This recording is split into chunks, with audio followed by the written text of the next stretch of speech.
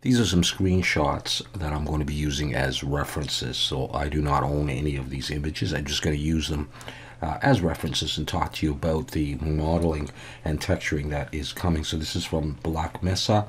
This is Guard Duty.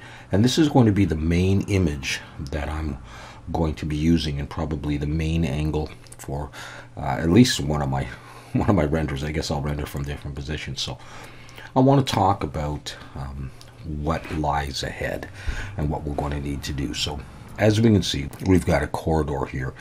Off to the side is the bathroom or the washroom. I believe this is an entrance here, and I believe this is an entrance here. And of course I modeled a bathroom, and I called it the Half-Life bathroom. And I'm not going to do that, and I'm probably not going to do these entranceways, although I might just do a little bit of a hallway. But let's just look at some of the elements. Now, we've got a tiled wall here. So we've got tile sort of about halfway up the wall along there, and then it curves around and it goes down there. Whether or not we use geometry for that, or more likely a texture. All right, so we've got that, and then above that we've got these concrete panels here, this part of the concrete wall. Now I do have various images to show you, but this part sort of puzzles me a little bit, and I'm not really crazy about this design, at least for me doing it. I don't know what to do here. We've got some towels here, and I think this might be some guard pants. I'm not sure. I'm more inclined to either put a mirror here, which I think would be cool to have a mirror there, or maybe some kind of an inset area. I'm just not sure. So we've got concrete here, and we've got here, and the width of this piece is going to be the same as the width of this piece. All right, so we could do this in a modular fashion. We could create a piece like this, and then I could copy it and snap it down. However, the tile height, the height of the tile here, is the same as the height of this concrete. So we could kind of make a piece and have one kind of piece with tile leading up to concrete, with a little bit of a divider in between, at least in the concrete. And then we could use that same kind of piece and swap out the tile for concrete and place them along here. But we're going to have another closer look. So we got some concrete walls, and we got some tile to do, and obviously we have a tiled floor with 1, 2, 3, 4 tiles wide, and we don't have to count how long. All right, let's have a look at some of the other images and have a close look at the main thing in this shot, which that drew me to it really, which is these lockers that I think are really great. Just before we jump to another image, we can see that we have almost what looks like double-sized lockers. All right, and after each locker is a different style locker with a really neat sort of mesh surface here. All right, they both have locks all the way along, and I mean, this is obviously geometry here. But here, where you would have the holes, the vent-like part, this looks like it's a texture. Now, I would probably do those as holes and make it in geometry. And then we have other obvious geometry. We've got the cylinder here for the hinge. But then we have some indents, and those could be done in Substance Painter. I wouldn't want to do those in geometry. All right, and we need to have a look down here as well, where the lockers come down to, whether they stick out or not. Looks like a little bit of concrete that would be under there. All right, so let's see what else we can come up with as we go through these. This is a shot from the I guess we could see a shower, the bathroom area, into here.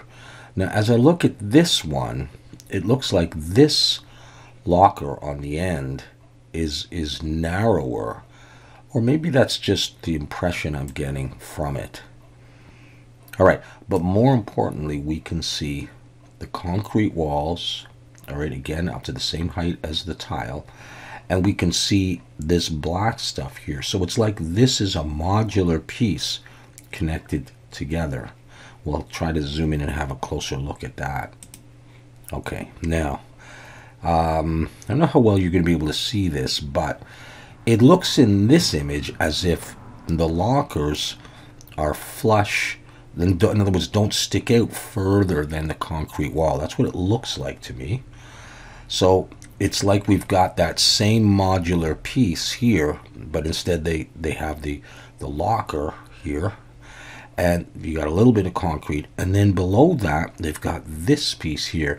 Now this is the same width as the tile, so we have to keep that in mind as well. And then this is not just black, it looks almost as if it would be a vent. Once again, geometry for this, but it looks like texture for that. Probably texture for the bolts or the indents. Looks like some are indented and some are sticking out, I'm not sure. Okay. All good to use for reference, and you can see the wire kind of looks like hexagons, almost squished hexagons, to do that piece. Here's another one. Now we can see that the width of the locker seems to be the width from here to here of that piece, and inside here are shelves behind the wire. This is a very interesting lock. All right, we could do something for that. We can see the double concrete here, and again the width of these pieces is the same as the tile. All right, just another one showing the same thing. So actually now we can count how many lockers there are.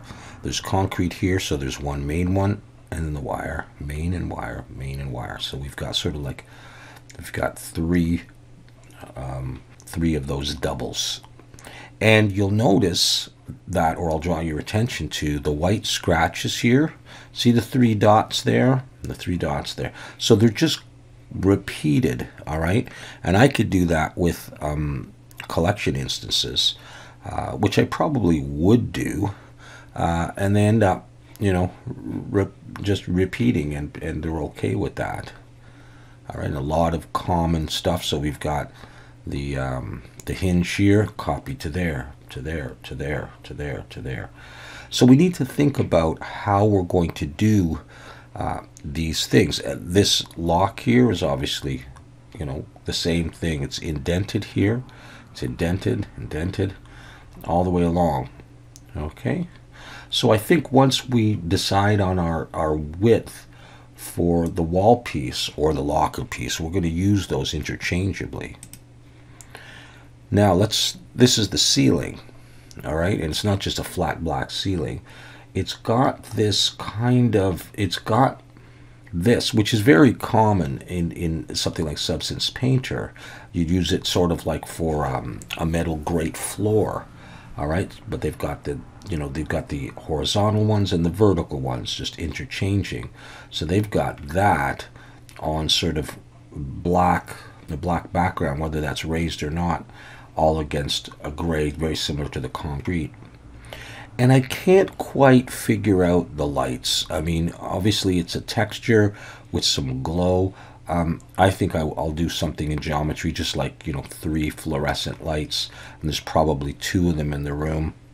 All right, but that's what the ceiling looks like. So it's good to have these references so we get a sense of what we're going to do. Again, the lockers, again the black things underneath. Well, let's talk about this door in a bit. Actually, you can see that it's not just a flat wall. It kind of comes out this way. I think similar width as that.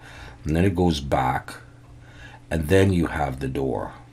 But we also have this bench over here with this nice wood texture coming down just with a cylinder and then expanding out. And maybe there are bolts here holding it on the ground. So we could do that. There's a coffee cup down there. All right, this is from the other end. We can see the wire really nicely here, and we can see now that there are 3 supports to this bench. All right, and just various shots of the same kind of thing. Yeah, and that's it. All right, so as far as that door goes, I'll see if I can get a better image of the door. But it looks like it's going to come in, and I guess it just looks like one rectangle. I don't know if that's another piece, like the door frame sticking out. I can't tell. But then it looks like it's got an inset section and another section here with some kind of a keypad, and then some arrows. So what I tend to do and say is that I'm going to do my best on modeling these things, but there's no way that my textures are going to be exactly the same, and so I'm going to make it my own version of this, and hopefully it'll be in the spirit of this image or these images, with good intentions, but it's certainly going to differ. But let's have some fun modeling this stuff and then coming up with a texture, because it is a nice little scene, and there are some things we're going to have to do in order to model and texture this, and we'll have some fun with that. All right, so that's the Black Mesa Locker Room, and we'll start blocking it out in the next video. Thanks for watching. Hope you'll join me for the series, and we'll see you next time.